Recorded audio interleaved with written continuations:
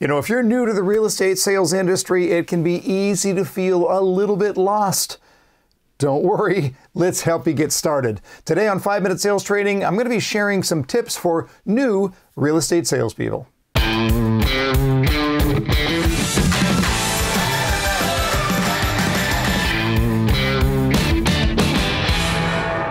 Well, welcome back everyone once again to the 5-Minute Sales Training, where today we'll look at tips for new real estate sales professionals.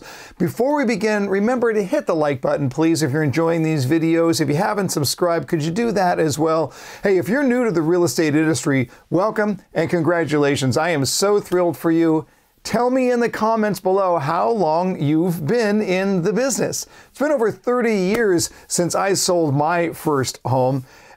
In fact, hold on. Here you go. There it is. There it is. The first home that I ever sold back in the day.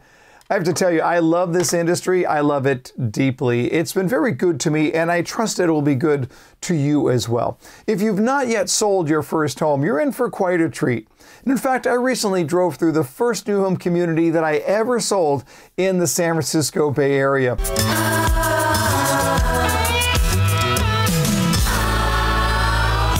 It was meaningful to think behind every door is a story, 1,000 stories actually, and this is what we do. We make dreams come true. Oh, hey, Mr. Scott, what you gonna do? What you gonna do to make our dreams come true? So, what is your role in that dream building process? And how can you maximize the opportunities for the people that you will serve? So let me offer you 3 tips that will last you the rest of your career if you take them seriously. All right, tip number 1, bottle up the contagious enthusiasm. I'm so excited. Now listen, early on in the process, you're gonna be full of energy and enthusiasm, and that's awesome. The trick is, how do you sustain it? You know, oftentimes industry veterans forget what it was like in those early days. I don't want to say that they get jaded, it's just that it's hard to sustain that level of enthusiasm for a long period of time. Oh, Alfredo sauce. I'm getting a stitch. Oh, God. But look, if you can make a conscious effort today to build a habit of positive energy and to maintain that energy and share that with everyone who walks through your door, I'm going to tell you, do that and you will have a decided advantage on the competition around you. Just think about what gives you positive energy. Think about what brings you joy to the job. Write that down. Journal it. See, you want to remember that. It's as if you're putting it into a magic bottle, and every time you feel a little bit down or off your game, you can open up the bottle and take a big swig of positive energy. I cannot speak highly enough about the importance of contagious enthusiasm. You've got it. Now keep it. Tip number 2, be a from, not a to. Let me tell you what I mean by that. Most salespeople, not just in real estate, but in all industries, are so consumed with what the customer is moving to that they fail to fully understand what the customer is coming from. This is a difference maker for you. You can decide right now what you will be more interested in. Salespeople who are interested in what a customer is moving to are all about bedroom count, square footage, 1 or 2 stories, price point, time frame. I'm here to tell you, if you understand what they're coming from, if you understand your mission, if you understand their current dissatisfaction, the problem that needs to be solved, all of those other details, they're going to fall into place.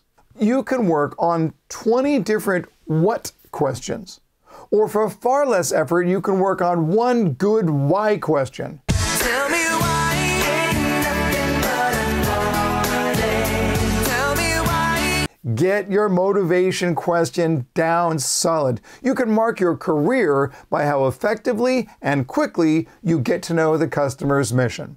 Finally, number 3, do something that challenges you every day. You're going to find that early on in your career, the learning curve will be very steep, and then it will plateau.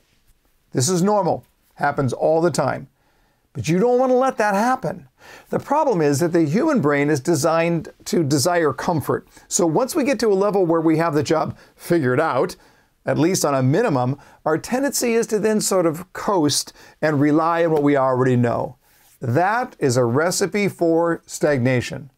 You see, of all the species, yours cannot abide stagnation.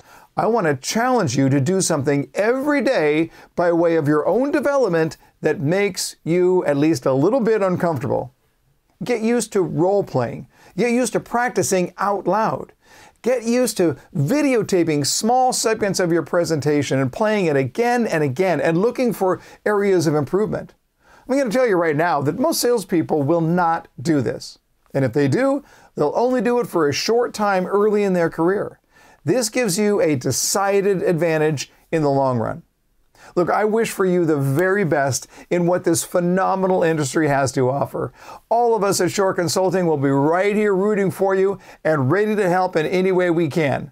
Hey, thanks for watching today's 5-Minute Sales Training. If you liked what you saw here, we've got a whole lot more over on Sales 365. It's our social network for salespeople. There's more content from me, special workshops with industry leaders, and thousands of sales professionals sharing their experiences and celebrating their victories. Head over to sales365.io to get started or download the app today from your app store. And until next time, learn more to earn more.